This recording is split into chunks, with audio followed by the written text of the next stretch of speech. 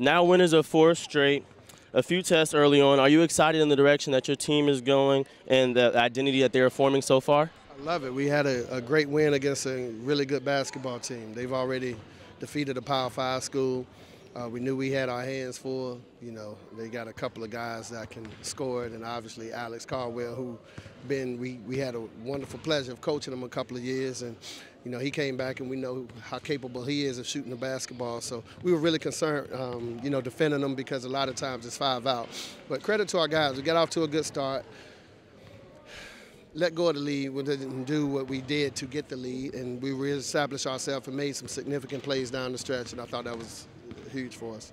From the referee standpoint, there were a few tic-tac calls tonight, a few on your former teammate Alex Caldwell. Your team was able to take advantage from the strike, but from that standpoint, what was it like going against a familiar face? You know, it's the transfer portal day and age, right? So, you know, at any given time, one year you're coaching someone and next year you might be coaching against them. It's just the nature of the beast. We just accept it. We embrace it. We respect him.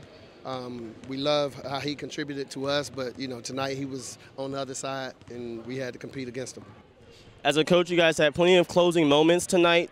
What is the trust that you have in your players and that they will close out a win?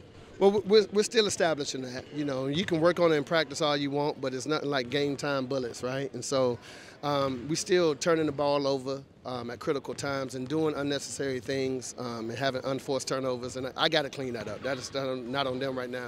I got to clean that up, and I will.